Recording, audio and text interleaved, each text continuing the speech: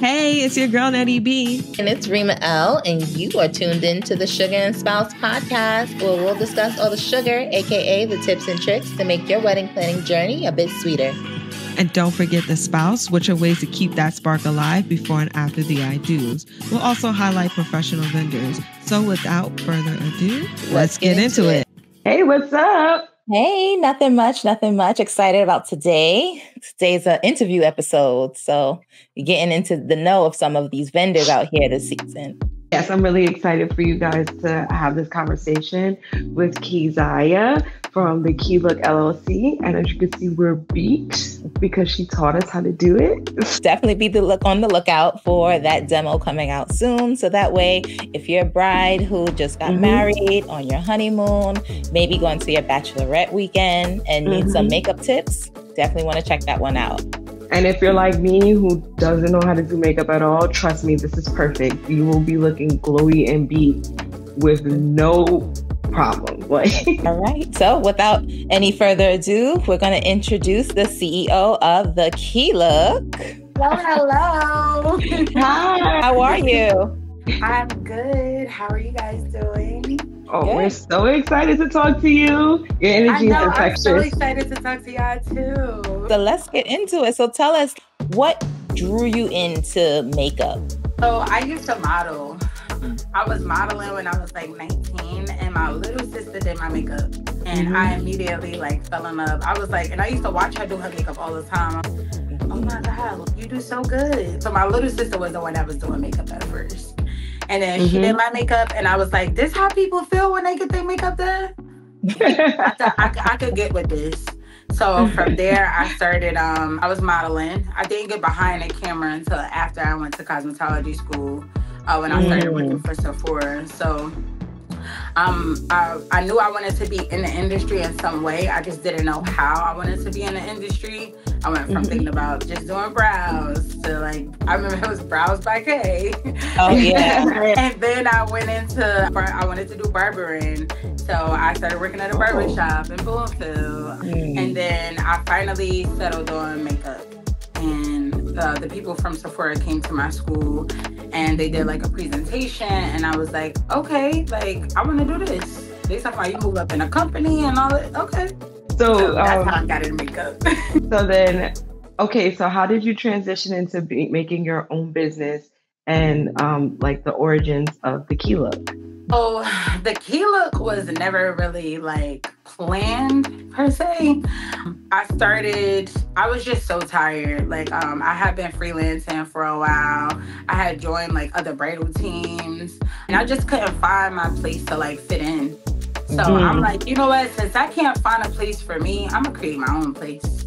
Carve it out. Yeah, so and it used to just be very awkward. I would work for other bridal teams. Sometimes I'm the only Black person in the room.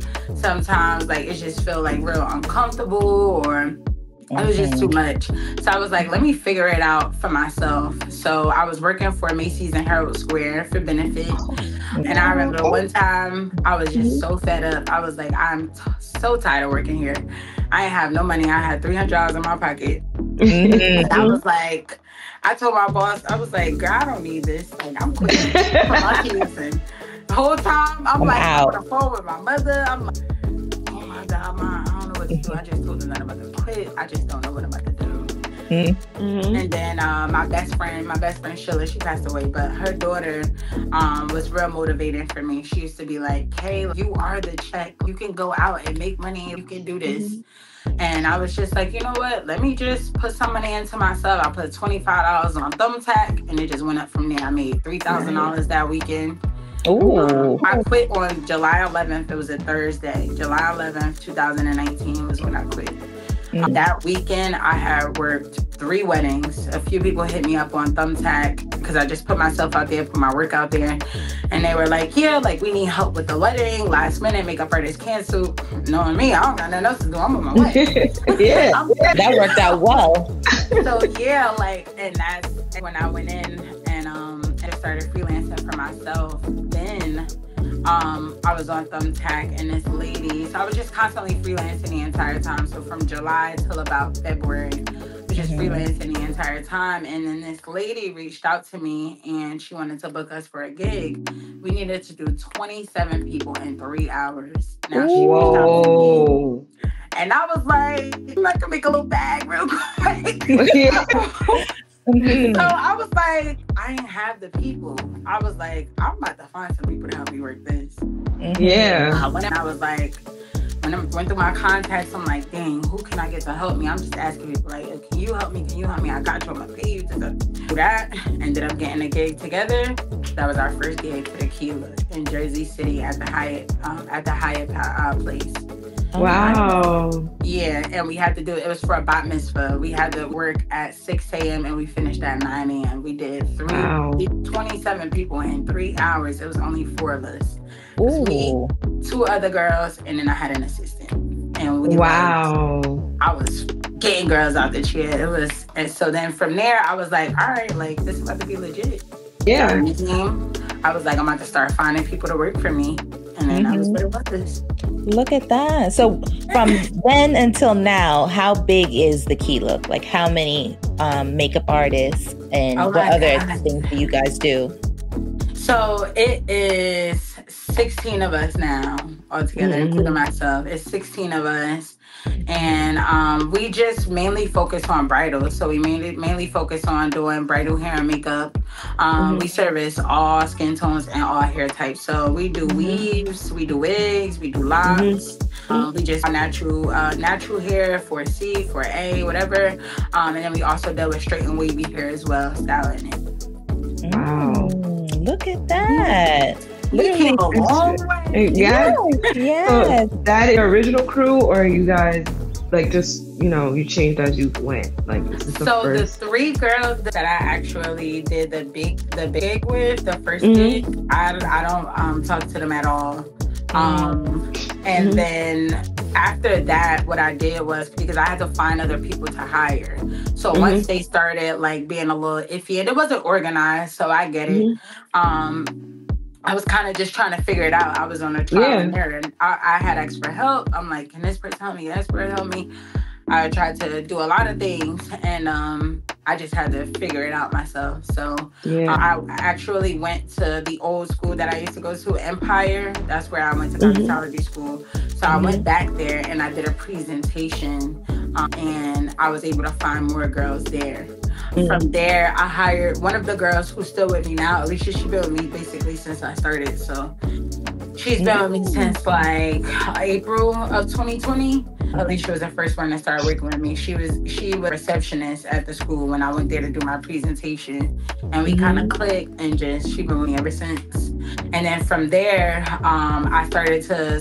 like other girls just started to reach out to me on Instagram.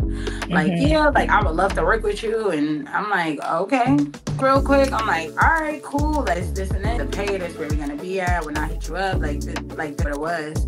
And from there, the girls keep bringing me girls. They like, hey, I know somebody that want to work with the team. And people just like flood my emails and like flood me in the DMs. Like, yeah, we really want to work with the Key Look. Like,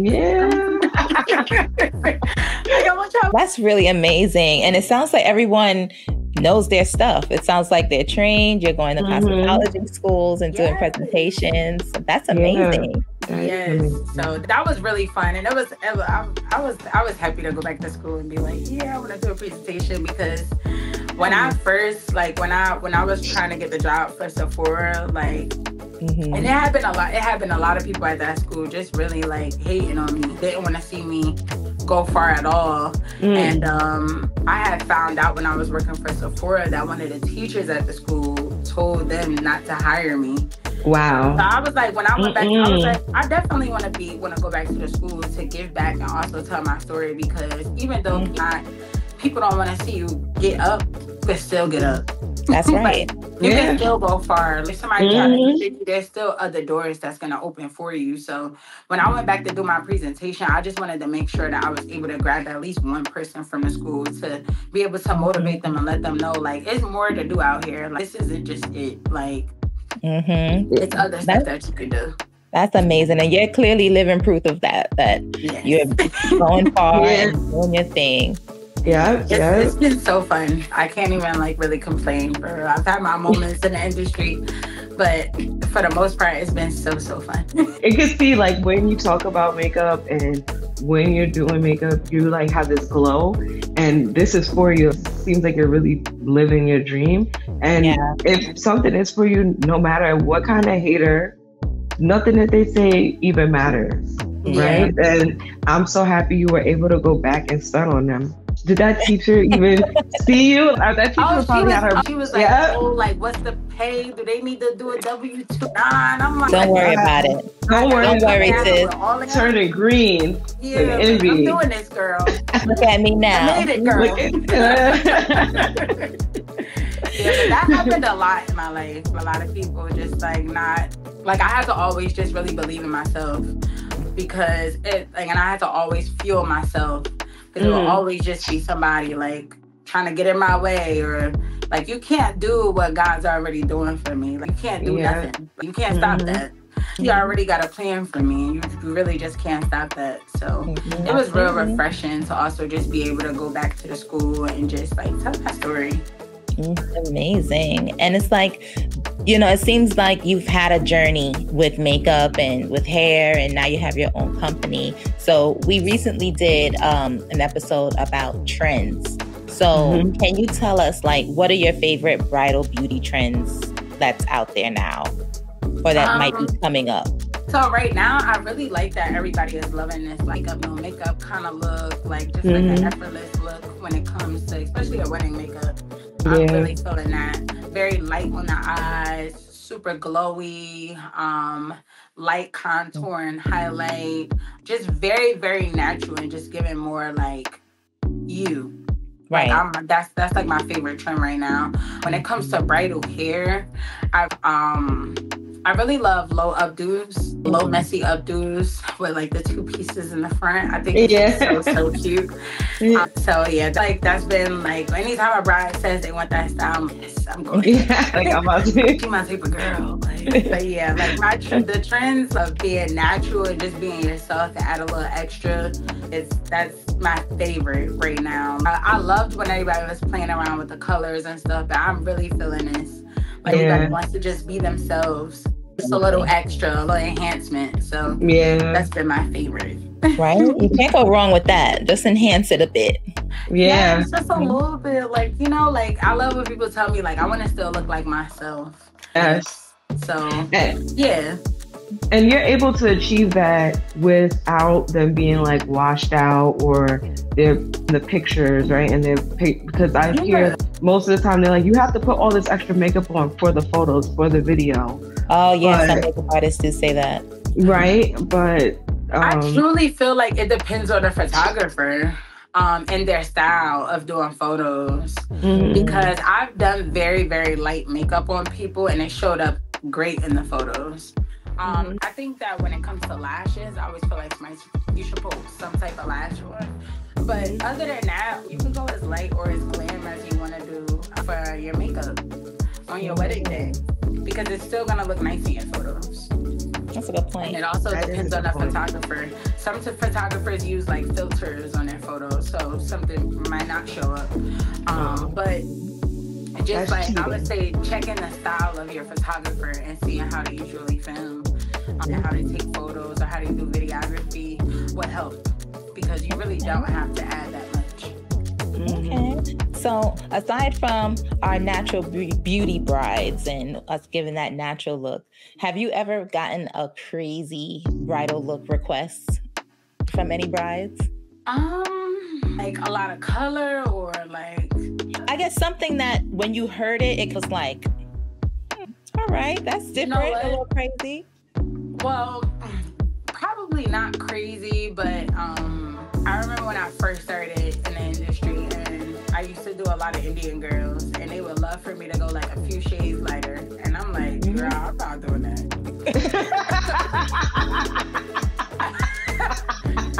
Lighter than their skin tone? So like this one girl that I did when I first started doing like mainly weddings, she was like, she wanted me to go to, she wasn't that light, but she she wanted like 3 shades lighter in her foundation. I was like, girl, I'm not doing that. Because this is still your brand, and you're gonna. So how did you break it to her? Like, did she take it well? I straight up told her that I was not doing that. You're welcome to do it yourself. I was like, what I did try to do was just convince her. Like, I'm like, you know, like, you look great. Your skin tone is fine. Like, you look beautiful just the way that you are. So I just tried to give her some encouragement about her skin tone and just let her know, like, she looked beautiful how she was, and it would look, it would literally look crazy if I made you 3 times lighter than you actually are. Like, you're gonna look gray. So I was like, I'm not doing it. I was like, you look fine like that. And then you go and try to promote that wedding. They're like, oh, she didn't even color match her. Don't tell them it was me. Don't even tag me. There are some times like where I'm just like, please don't tell them that you work with us. No. Take the credit. You did this yourself. Find somebody else. All right, so I guess the flip side to crazy, what about if you've had any kind of like memorable weddings or like behind the scene wedding stories? I can't even lie. All of my weddings are, any wedding that I've ever done always came with a story. I could literally point across this wall and tell you every bride that I did personally, and I could tell you their name, and I could tell you when their wedding was and how much fun we had and things that we talked about. Everybody on this wall got a story. I've had the best moments in this industry. It's not even funny. I really did. A lot of the moments are so good. I'm like just looking at the wall, just like ready to point out a moment. So good, like all of them. I truly feel like we get the best brides. Because they're all so amazing. They remind me of me a lot. We laugh, we tell stories. True, sometimes we done cried.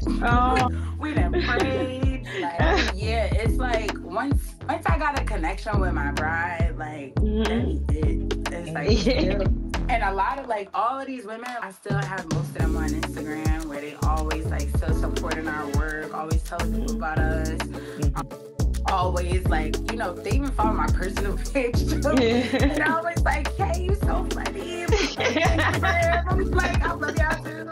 They like would invite me to like family events later. Like, y'all family now. It gets like real. I've definitely built some amazing connections with all of these women. That's really sweet. I'm not lying when I say we literally get the best brides. Like, we get the best brides. But it's not. I take it having that connection must be really good too. Like, for you and the bride to connect to that level, and then doing something as personal as someone makeup for their wedding day. Like, it's the best. From the moment we talk on the phone, though, we get that. Like, because how I'm talking to y'all right now, this is literally how I talk with everybody. Like, I don't switch it up for no reason at all. And, like, when I'm on a phone with them, because the first thing that I do to make sure that we're a match and we're good to work with each other, I talk to them over the phone. So sometimes I'm on the phone with some of these ladies for like an hour, 45 minutes, sometimes over an hour. And we really just talking like we like the best. And it's amazing. But it really is. Well, have you ever had one like that didn't match and you're like, oh, I don't know about this bride? Yeah, like that's the reason why I do the phone calls, because I can already tell from the phone whether we gonna match or not. I can already tell on that phone by the questions that you asking me, by the way that your tone is. Like, I already can tell like if we're vibing or not. And from there I make the decision like maybe we'll work this one, maybe we won't. I feel like it's something that I wouldn't want to work. I wouldn't ask anybody on my team to work it. Oh, okay. Yeah, that's valid. Yeah. So I do want to also ask you, what is a secret that you can give to brides to help them ensure that their makeup and hair stay like flawless throughout the whole night? And even if it's like destination weddings or different climates or outdoor settings, what are some tips you can give for that? You're talking about like maybe products that they should bring, or I guess keeping it up after, because you know once the makeup artist leaves, So what I would do as a bride is I would ask the makeup artist or the hairstylist about a touch-up kit. But this is typically what it looks like, a touch-up kit.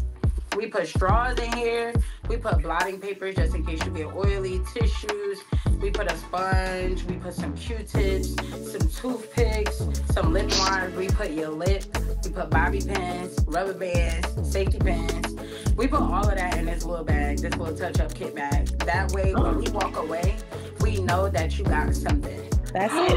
There I love that. I love that. And this like a good little add-on too. Like when brides hear that we get touch-up kits, they're like, oh yes, like I'm gonna have my lip and everything with me the day of. And what I usually do is leave it with the maid of honor or the most responsible bridesmaid, and they be good.